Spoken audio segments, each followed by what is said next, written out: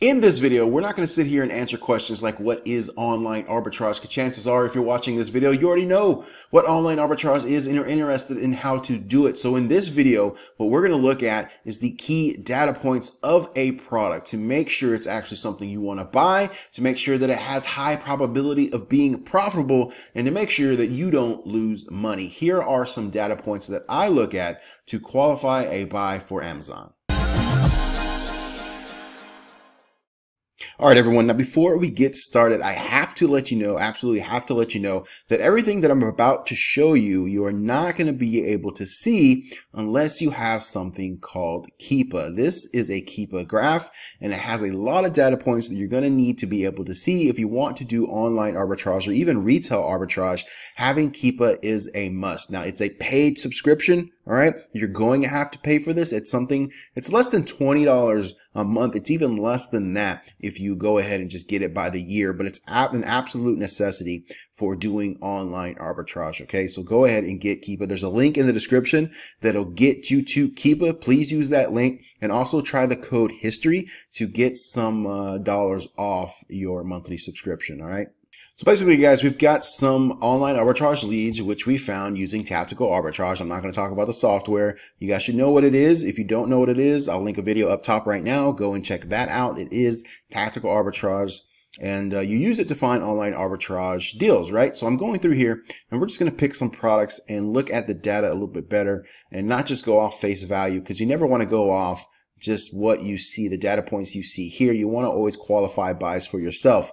That doesn't matter whether you're using tactical arbitrage or another online arbitrage software, or if you're subscribed to a leads list or Facebook group or anything like that, guys. You have to qualify these leads for yourself. And this video right here is going to walk you through that process. So let's go ahead and start with that first product that I was showing you. This one here, Nordic Naturals. Okay, it looks like you can buy it for $45 here at pureformulas.com. And then it appears to sell on Amazon for $78.95. And the profit looks like it will be $18.65 or 41% ROI. Now, like I said, those numbers look great. Everything looks like it makes sense. Let's buy this product and sell it. If you are a rookie, that's what you would do, but you really want to look at the data a little further. So we're going to move over to the listing page here, and we're going to check out the Keepa graph.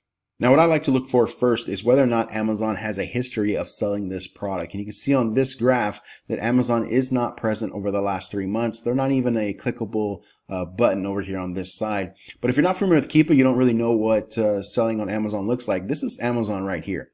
This is Amazon on a Keepa graph. It's going to be orange. It's going to be shaded orange. And you can see them as an option over here on this side. But this particular listing does not have Amazon as a seller on it. So that's good news, right? We know we're not going to have to compete with Amazon. Now, the next data point that I like to look at is going to be the pricing history, because I want to make sure that the current pricing isn't overinflated. Like, it's not something that's crazy. It's normal pricing. It's consistent pricing. It helps me kind of reduce the risk of a product just going from profit to zero by the time it actually gets into the warehouse. So we can use the graph up here to kind of determine that pricing history, and you can see that it's pretty consistent over the last 3 months. The FBA offers and the buy box have all kind of been around this $45 mark. You can see it right here, fairly consistent up until the last week or so, when it's kind of jumped up to 69 over here, right there, that little third-party buy box, 69.95 prime on January 10th. You can also scroll down here to statistics and get a kind of an overall view of it. That way you don't have to go through the graph. You can see the new pricing, the used pricing, and the sales rank history right here, all the averages. Now, the lowest was 23 back in 2014. The average, though, is what I like to look at. So average, last 90 days, $49.84. The last 180 days, $44.09. So this pricing right now, where it's set at, where tactical arbitrage caught it at, the $78.95, you can see that that price is in fact overinflated, and tactical arbitrage does give you the average pricing information here, so you can kind of get it at a glance that this Price may be a little high and that profit may deteriorate as the pricing returns back to normal. But we're looking at the keeper graph because we want to see that information. Now, if you're not comfortable with the chart, you don't like looking at these little dots and squares and triangles and all these colorful buttons, you can go to the data area and it'll break all that stuff down for you in words and numbers. And you can look at all the data points right here laid out for you. So either way, we'll give you the information that you want to look at. So whatever makes you feel more comfortable. If you want like the chart, you can chart it all out. If not, you can use the data. So that was the pricing part of it. We already revealed that the pricing is a little bit overinflated. It's not really the average for this particular product. But if it was consistent, if that pricing was consistent, the next data point that I want to look at is sales history. We're now going to start to look at those sales ranks and look at that sales history to see whether or not this product is consistently selling. So online arbitrage, probably if you take anything out of this, the data points that you are looking for have to be consistent. You want to see them as consistent as possible because that's how you're going to reduce your risk. Now, I'm not saying don't take risk. I'm saying that if you are just a beginner starting out, it is important to reduce the risk, right? Because you want to ultimately succeed in this business. And if you're taking lots of risk in the beginning, you're losing a lot of money in the beginning, you're not really playing the game the smart way in the beginning, you're going to give up really, really early on because you're not going to be able to make it. So limiting that risk up front, pocketing that cash, turning over that Amazon payment each and every time you get it, right? Invest that money back into your business. Don't take any profits for the first few months, and then after you get that snowball rolling, and then after you start seeing those profits get higher and those Amazon payouts get a little bit bigger, then you can start to take more risks. Now, that's just my opinion. You can do this business however you want, but this video really just exists to help you, reduce the mistakes that you're going to make in the very beginning, because I definitely took a lot of risk when I first started. I did not look at all of these data points when I first started, and I can tell you that I did lose money on retail arbitrage and online arbitrage in the very beginning. And if I had quit right then and there, you would not be able to even see videos like this because I would have just dropped out. But anyways, okay, that was a whole complete sidebar, but let's get into these sales rank data points now. Okay, so here's the sales rank. You see the current is 10,000. The average is under 10,000 still, 5,000, 5,000, average 180 days. 4,919. And we can look at the sales rank drops. Now you can use the sales rank drops as kind of a gauge on how much this product sells, but you cannot say for sure that, okay, this product sells 91 times a month, because it could in fact sell more than that. But I use these sales rank drops as a gauge of how fast and how quick this product sells. So if we just go off of the drops, and we say the product sells 91 times in 30 days, then you can, just guesstimate that this product sells 3 times every single day. So we know this product sells. Here's the data. Let's go back to the chart just so I can show you what that looks like. Just the sales rank only. So the sales rank is the green charted line. You can see that it's lower down here to 0, 0 being super, super fast, sells all the time, right? And the bestseller rank goes from 0 and on up.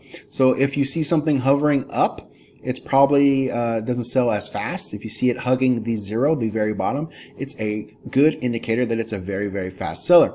So you can see this is pretty close, right? And then it kind of goes up a little bit. And this is where that price increased.